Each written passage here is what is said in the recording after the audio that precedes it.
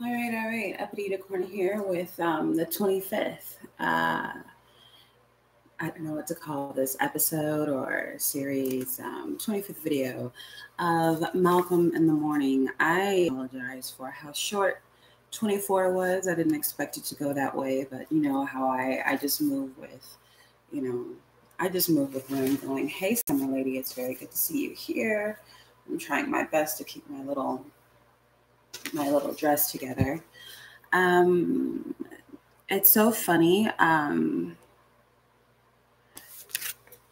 The date here that I'm about to read about is February 13th, and today is February 12th. And this is the anniversary of my son's birth and death. He was born February 12th, 2013.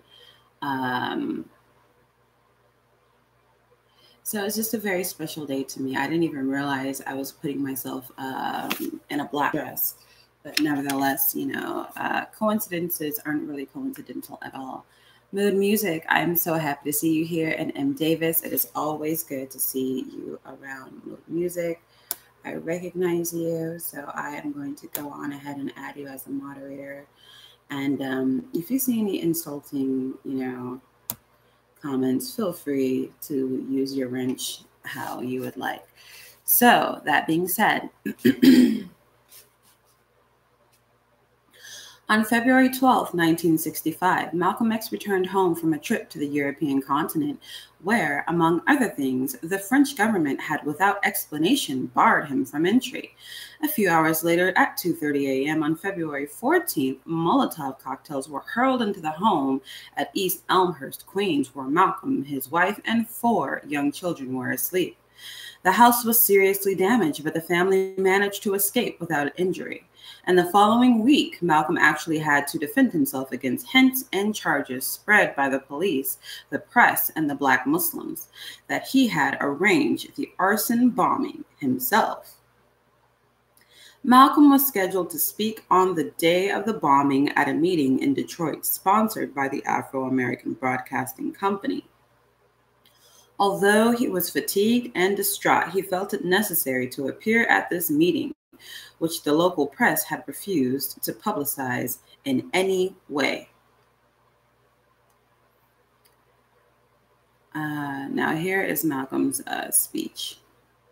Attorney Milton Henry, distinguished guests, brothers and sisters, ladies and gentlemen, friends and enemies. I want to point out first that I am very happy to be here this evening, and I'm thankful to the Afro-American Broadcasting Company for the invitation to come here this evening. As Attorney Milton Henry has stated, I should say Brother Milton Henry because that's what he is, our brother. I was in a house last night that was bombed, my own. It didn't destroy all my clothes, but you know what fire and smoke do to things. The only thing I could get my hands on before leaving was what I have on now. It isn't something that made me lose confidence in what I'm doing because my wife understands and I have children from this size on down. This size on down. And even in their young age, they understand. I think they would rather have a father or a brother or whatever the situation may be who will take a stand in the face of reaction from many narrow-minded people rather than to compromise and later on have to grow up in shame and disgrace. So I ask you to excuse my appearance. I don't normally come out in front of people without a shirt and a tie. I guess that's somewhat a holdover from the Black Muslim movement, which I was in.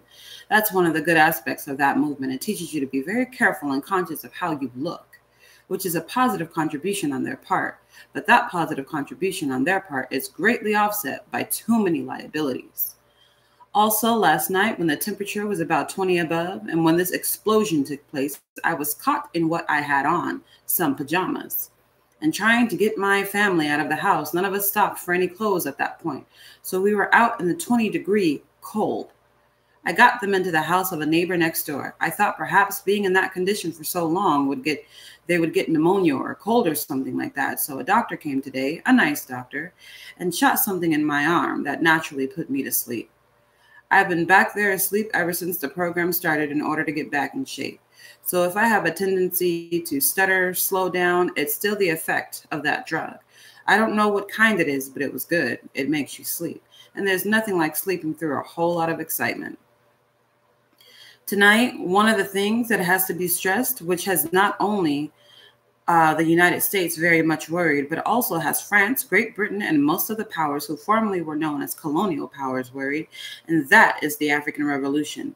They are more concerned with the revolution that is taking place on the African continent than they are with the revolution in Asia and in Latin America.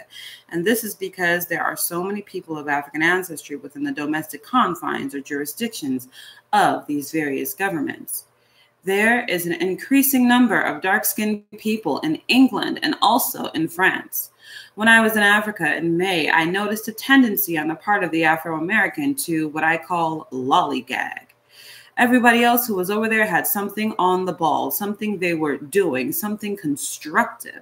Let's take Ghana, for example. There would be many refugees in Ghana from South Africa.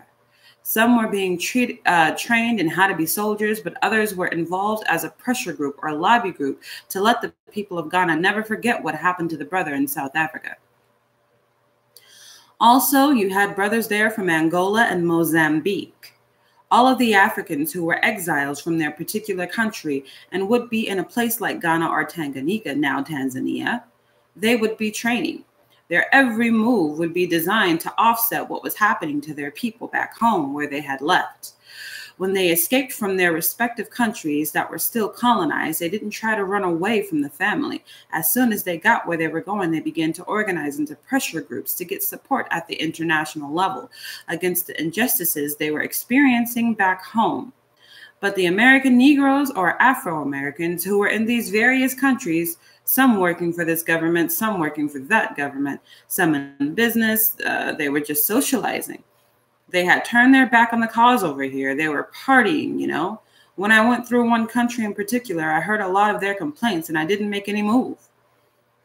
But when I got to another country, I found the Afro-Americans there were making the same complaints. So we sat down and talked, and we organized a branch in this particular country of the Organization of Afro-American Unity.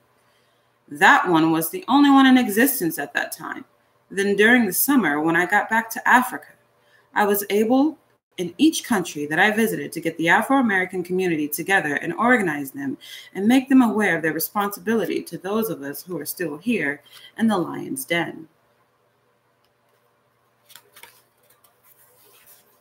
They began to do this quite well. And when I got to Paris and London, there are many Afro-Americans in Paris and many in London. In November, we organized a group in Paris, and within a very short time, they had grown into a well-organized unit. In conjunction with the African community, they invited me to Paris Tuesday to address a large gathering of Parisians and Afro-Americans and people from the Caribbean and also from Africa who are interested in our struggle in this country and the rate of progress that we have been making. But the French government and the British government and this government here, the United States, know that I have been almost fanatically stressing the importance of Afro-Americans uniting with Africans and working as a coalition, especially in areas which are of mutual benefit to all of us. And the governments in these different places were frightened. I might point out here that colonialism or imperialism, as the slave system of the West is called, is not something that is just confined to England or France or the United States. The interests in this country are in cahoots with the interests in France and the interests in Britain. It's one huge complex or combine, and it creates what is known not as the American power structure or the French power structure, but an international power structure. This international power structure is used to suppress the masses of dark-skinned people all over the world and exploit them of their natural resources, so that the era in which you and I have been living during the past 10 years, most specifically, has witnessed the upsurge on the part of the Black man in Africa against the power structure. He wants his freedom, and now, mind you, the power structure is international, and its domestic base is in London, in Paris, in Washington, D.C., and so forth. The outside of our external phase of the revolution, which is manifest in the attitude and action of the Africans today, is troublesome enough. The revolution on the outside of the house or the outside of the structure is troublesome enough. But now the powers that be are beginning to see that this struggle on the outside of the black man is infecting the black man who is inside that structure. I hope you understand what I'm trying to say. The newly awakened people all over the world pose a problem for what is known as Western interests, which is imperialism, colonialism, racism, and all these other negativisms or vulturistic isms. Just as the external forces pose a grave threat, they can now see that the internal forces pose an even greater threat. But the internal forces pose an even greater threat only when they have properly analyzed the situation and know what the stakes really are.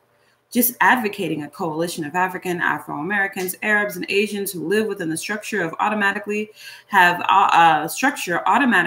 upset France, which is supposed to be one of the most liberal countries on earth, and made them expose their hand. England is the same way, and I don't have to tell you about this country that we are living in now. When you count the number of dark-skinned people in the Western Hemisphere, you can see that there are probably over 100 million. When you consider Brazil has 2/3 of what we call colored or non-white, in Venezuela, Honduras, and other Central American countries, Cuba and Jamaica and the United States and even Canada, when you total all these people up, you have probably over 100 million. And this 100 million on the inside of the power structure today is what is causing a great deal of concern for the power structure itself. We thought that the first thing to do was to unite our people, not only internationally, but with our brothers and sisters abroad. It was for that purpose that I have spent 5 months in the Middle East and Africa during the summer. The trip was very enlightening, inspiring, and fruitful. I didn't go into any African country or any country in the Middle East for that matter and run into any closed door, closed mind, or closed heart. I found a warm reception and an amazingly deep interest and sympathy for the black man in this country in regards to our struggle for human rights. I hope you will forgive me for speaking so informally tonight, but I frankly think it is always better to be informal. As far as I'm concerned, I can speak to people better in an informal way than I can with all of this stiff formality that ends up meaning nothing. Plus, when people are informal, they are relaxed. When they are relaxed, their mind is more open and they can weigh things more objectively. Whenever you and I are discussing our problems, we need to be very objective, very cool, calm, and collected. That doesn't mean we should always be. There is a time to be cool and there's a time to be hot. See, you got messed up into thinking that there's only one time for everything. There is a time to love and a time to hate. Even Solomon said that, and he was in that book too. You're just taking something out of that book that fits your cowardly nature and you don't want to fight. And you say, well, Jesus said, don't fight. But I don't even believe Jesus said that. Before I get involved in anything nowadays, I have to straighten out my own position, which is clear. I am not a racist in any form whatsoever. I don't believe in any form of racism. I don't believe in any form of discrimination or segregation. I believe in Islam. I am a Muslim, and there is nothing wrong with being a Muslim, nothing wrong with the religion of Islam. It just teaches us to believe in Allah as the God. Those of you who are Christians probably believe in the same God, because I think you believe in the God who created the universe. That's the one we believe in, the one who created the universe. The only difference being you call him God and we call him Allah, and the Jews call him Jehovah. If you could understand Hebrew, you would probably call him Jehovah too. If you could understand Arabic, you would probably call him Allah. But since the white man, your friend, took your language away from you during slavery, the only language you know is his language. You know your friend's language, so when he's putting the rope around your neck, you call for God and he calls for God, and you wonder why the one you call on never answers. I want to say something really quick about what Malcolm just said as a person who has studied the Arabic language. If you're reading a Christian Bible in Arabic, whenever you see the word God, it is without a doubt going to say Allah. Back to the book. Elijah Muhammad had taught us that the white man could not enter Mecca and Arabia, and all of us who followed him, we believed it. When I got over there and went to Mecca and saw these people who were blonde and blue-eyed and pale-skinned and all of those things, I said, well, but I watched them closely and I noticed that though they were white and they would call themselves white, there was a difference between them and the white ones over here. And that basic difference was this: in Asia or the Arab world, or in Africa where the Muslims are, if you find one who says he's white, All he's doing is using an adjective to describe something that's incidental about him. One of his incidental characteristics. There's nothing else to it. He's just white. But when you get the white man over here in America and he says he's white, he means something else. You can listen to the sound of his voice when he says he's white. He means he's boss. That's right. That's what white means in this language. You know the expression free, white, and 21? He made that up. He's letting you know that white means free and boss. He's up there so that when he says he's white, he has a little different sound in his voice. I know you know what I'm talking about. Despite the fact that I saw that Islam was a religion of brotherhood, I also had to face reality. And when I got back into this American society, I'm not in a society that practiced brotherhood. I'm in a society that might preach it on Sunday, but they don't practice it on any day. America is a society where there is no brotherhood. The society is controlled by primarily by the racists and segregationists who are in Washington, D.C. in positions of power.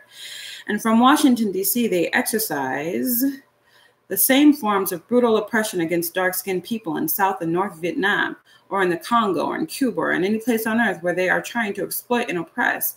That is a society whose government doesn't hesitate to inflict the most brutal form of punishment and oppression upon dark-skinned people all over the world. Look right now what's going on in and around Saigon and Hanoi and in the Congo and elsewhere.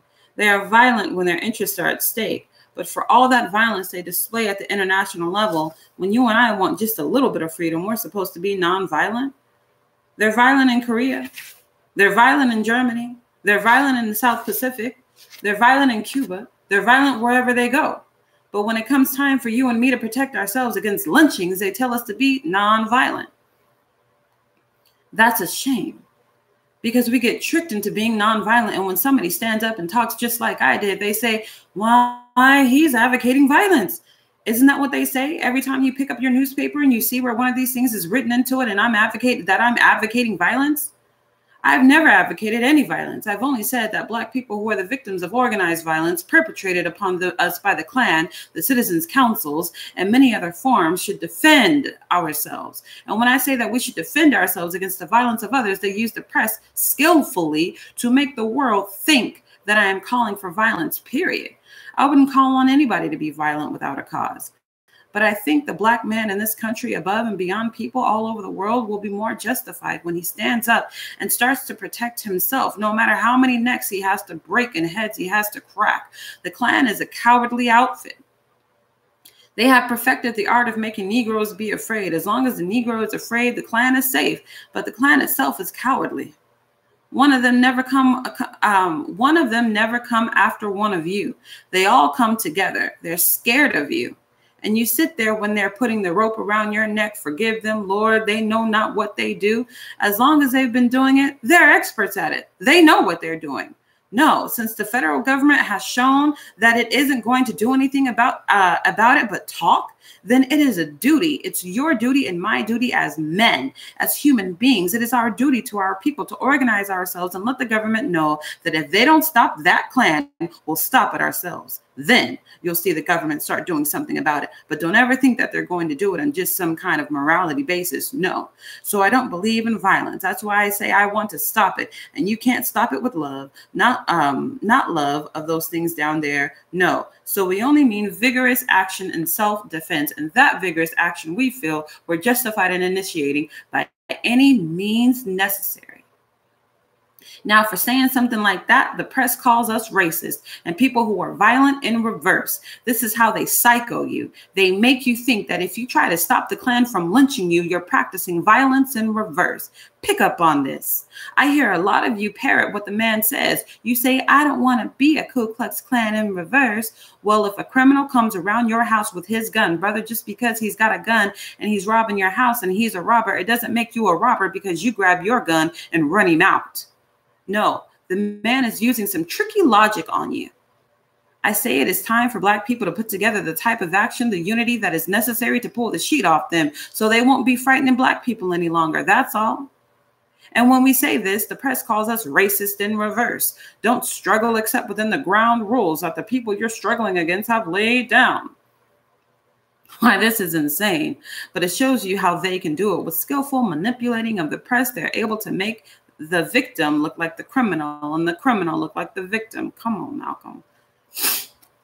Right now in New York, we have a couple of cases where the police grabbed a brother and beat him unmercifully and charged him with assaulting them.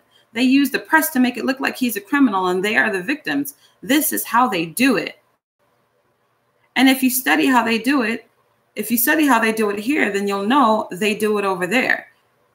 You'll know how they do it over there. It's the same game going on all the time. And if you and I don't awaken and see that this man is doing to us, see what this man is doing to us, then it'll be too late.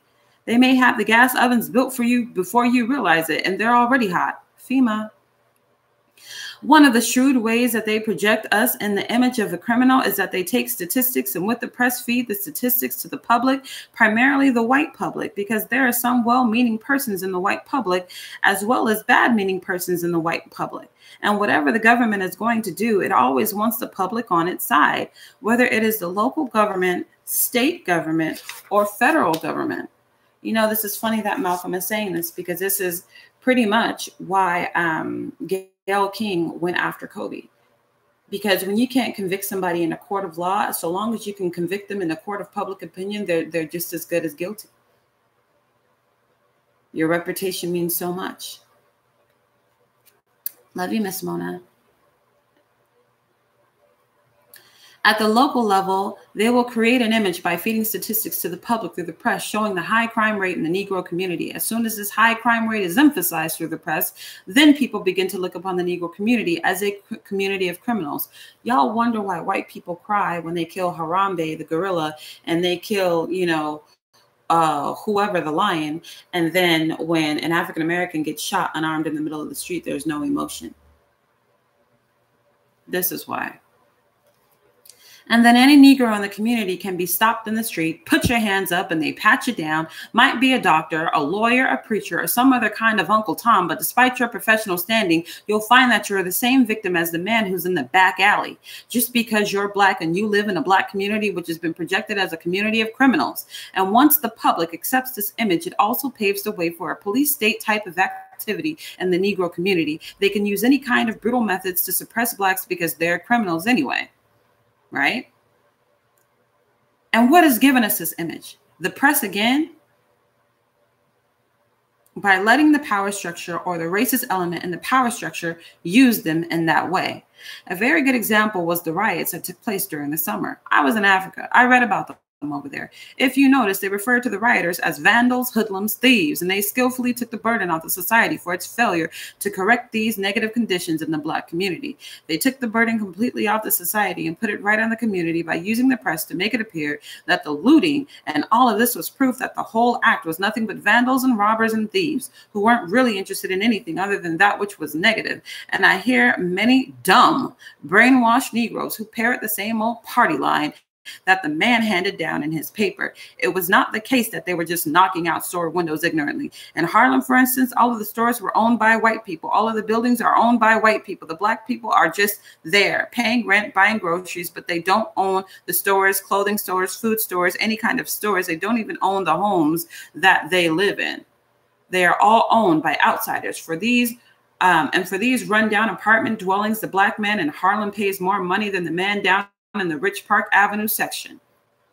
It costs us more money to live in the slums than it costs them to live down on Park Avenue.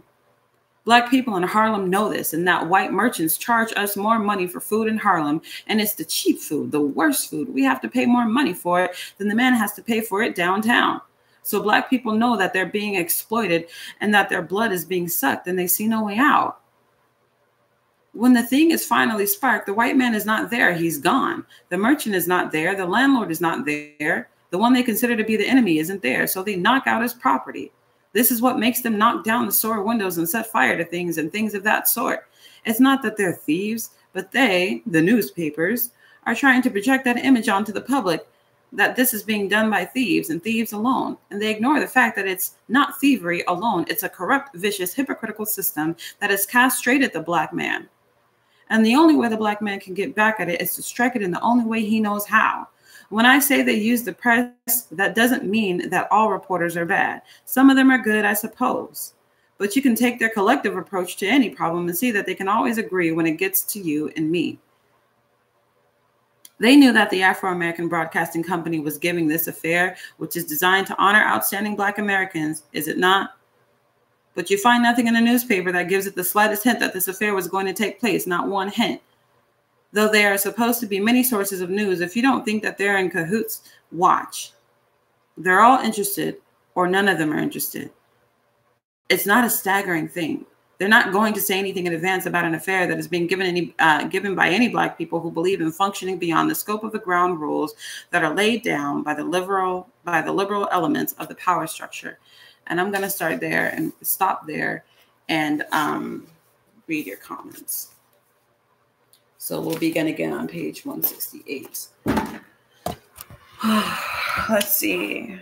M. Harper says, big facts, very, very soothing. Thumbs up always. Hello, Miss Mona. Hey, Taryn Herring. Josh Burns, M. Davis. All right, so we're all good here.